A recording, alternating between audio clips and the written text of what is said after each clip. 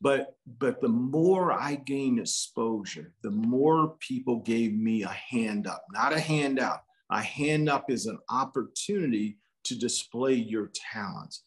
And so along the way, I tried out for the basketball team. I was not good enough. It was a large inner city high school with 5,000 kids. My class was 1,200 alone. But the coach said, I see something in you. Would you be interested in being our basketball manager?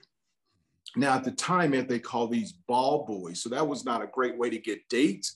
But we quickly, over time, changed it. Right. So we're basketball managers, not ball boys. Because we did, we had a number of duties. And I know you've been in and around basketball for a large part of your life. And those basketball managers play a significant role in helping the team be successful. And along the way, as Coach Hudson was helping these leaders find colleges to go play basketball, he started asking me the question, well, where are you going to go to college? And I said, Coach, I've never even thought about it. And he said, Steve, I truly believe you can be successful in college.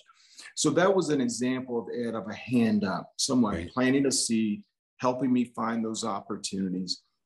And from there, I just moved on, joined corporate America, starting off carrying a sales bag, and ended up being president of Comcast West, leading a business, almost $18 billion, over 30,000 employees, serving 13 million customers, running our business for the entire western part of the United States. So that journey, starting in that motel room to the highest levels of corporate America, it's been quite a journey, but a lot of hand ups, not handouts, have allowed me to reach that goal.